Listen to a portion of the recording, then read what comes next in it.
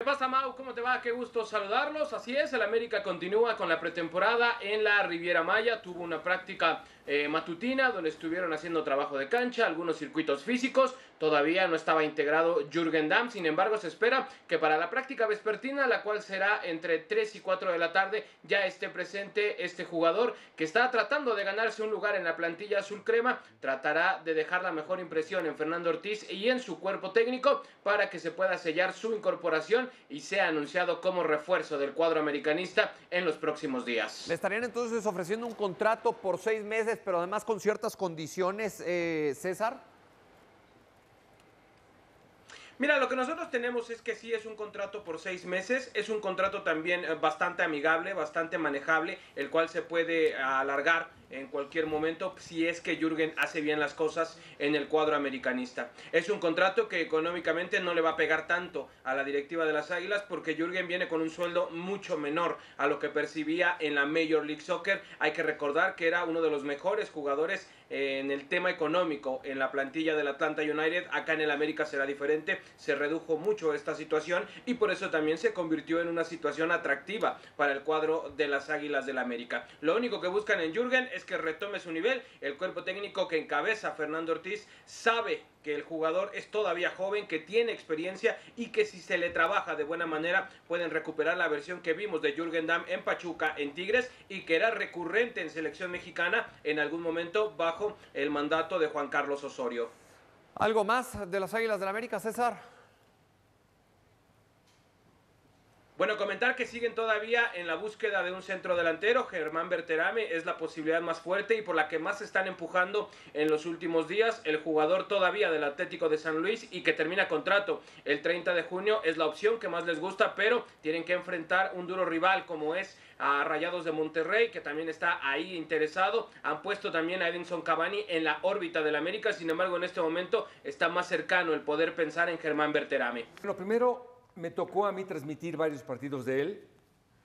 Es una, bueno, todo el mundo sabemos la de Jürgen, que es potencialmente era fantástico. A mí en lo particular, al margen de las contrataciones o todo mundo, para mí, si yo fuera en estos momentos el entrenador de la América, yo le daría una oportunidad, yo lo vería, y sí, es un jugador muy interesante, pero tenemos algo muy importante nosotros. Hablo simplemente de mí, Ajá. El ego. Yo lo haría competir. Conmigo triunfaría. Es decir, yo le veo siempre unas condiciones fantásticas. En el día a día y de cerca, yo lo puedo hacer mejor. ¿Y el Entonces Tano? me gustaría.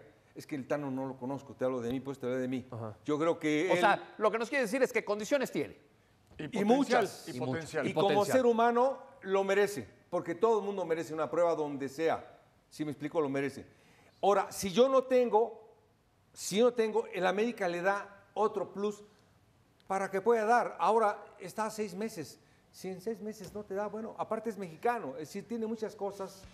Aparte del lado derecho, le ha peleado mucho el América. A ver, yo ayer, previo a Futbol Picante, edición nocturna, Paco, sacaba la fecha del último partido de Jürgen Damm con el equipo del Atlanta. 24 de noviembre del 2021, ¿no? Diciembre, enero, febrero, marzo, abril, mayo, junio. 7 meses sin jugar. Sí. ¿América está para reforzarse con un jugador así? Es que hay que ver si físicamente está bien. Ajá. Físicamente está bien. Yo creo que sí, porque potencial tiene. Lo conozco de muy joven, desde Tecos, a Jürgen Damm, desde Tecos. Y bueno, todo su paso por Pachuca, Tigres. A mí hay gente que me critica, cosa que gente del medio, y además conocidos que después cuando los ves de frente te saludan con temor, ¿no? Y que me critican porque yo apoyo al jugador mexicano y porque digo que tienen potencial. Pues lo dije de Jürgen Damm, para mí tenía que haber ido a jugar a Europa sin ningún problema por el potencial que tenía de muy joven, Tenía todas las condiciones para ser un jugador que fuera al extranjero.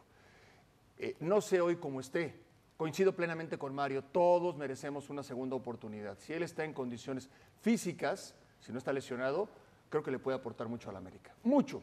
Y el Tano Ortiz también le puede sacar ese provecho que bien menciona Mario. Yo creo que se puede juntar, ¿no? El que tiene la necesidad de una nueva oportunidad, como el que tiene la necesidad de un volante o de un extremo por derecha. Yo entiendo lo que ustedes dicen de la oportunidad, que todos merecemos siempre una oportunidad. Pero yo te pregunto, Paco, ¿no te llama la atención que Jürgen Damm no pudo aportar pues, mucho, o poco, o nada en un equipo como Atlanta United? Mira, Mau, te voy a decir una cosa, es increíble, voy a ser muy respetuoso. No aprendió a jugar Jürgen Damm. No aprendió a jugar, no. ¿Y entonces por qué sería algo bueno para América que llegue Jürgen Damm? Para mí no aprendió a decidir. Que eso se va a decidir. Porque potencial tiene, cambio de ritmo tiene, es explosivo. Ahora, no embarneció. También ese es otro tema. No sé qué tanto trabajo dejó de hacer o si alguien no le indicó que tenía que embarnecer, porque tenía que embarnecer. Un poco, sigue teniendo el mismo físico que cuando empezaba en Tecos. Y no es un tema menor. Elegir, hay alguien que te tiene que enseñar a elegir mejor. Oye, aquí sí tira la larga, oye, aquí toca de primera. Oye, si tienes dos enfrente, no los encares. Toca y muévete. Pero si tiene esas deficiencias, Paco, sí. El aspecto de físico todos modos es útil. Y la mala decisión, para ti es útil. Para ti es una buena decisión. A ver, en este América, un volante, un extremo por derecha, por supuesto. No es que yo esté en contra de lo que acaban de señalar Paco y Mario sobre las cualidades y sobre todo el potencial que nunca terminó de alcanzar. Pero estamos hablando de América. Cuando ustedes dicen segundas y terceras oportunidades, estoy de acuerdo, compro el discurso. Pero estamos hablando de América. ¿Quién ha venido a América? Vale. No. ¿Quién ha venido? Se hablaba en los 90 que iba a venir Fabián Barté. Vino el Bambam Zamorano. Vino el Piojo López con el Caballero. Tuvieron a Cuauhtémoc Blanco. Trajeron de regreso a Ochoa. Traer a Jürgen Damm, con todo respeto, es América. En esta época, ¿quién ha venido? Paco, pero es América. ¿Pero quién ha venido en no esta sé época? si se haga y si sea verdad o no lo de Cavani con Toluca, que varios colegas lo apuntan, que acercamientos serios hay. No sé si se haga. Mientras Toluca quiere traer a Cavani, América quiere traer a Jürgen Damm y le ofrece un contrato de 6 meses. Ese es el tópico. Mientras Toluca se ha equivocado en los últimos 15 futbolistas que ha contratado. Bueno. O sea... Pero entonces Tigres sí puede traer a Gignac, ¿no? Monterrey sí puede pensar en los refuerzos. Estamos hablando, otra vez, y lo digo en serio, no es de burla, estamos hablando de América, el que para muchos es el más grande, lo que le debería de aportar a América a la Liga con futbolistas de renombre. En serio, ayer en esta mesa preguntaba Álvaro Morales, ¿les da risa o les da no sé qué otra cosa? Tiene toda la razón, es América, no está América para estar tirando contratitos de 6 meses para ver si te acuerdas cómo jugabas hace 6, 8, 7 temporadas. No, por cierto, gracias.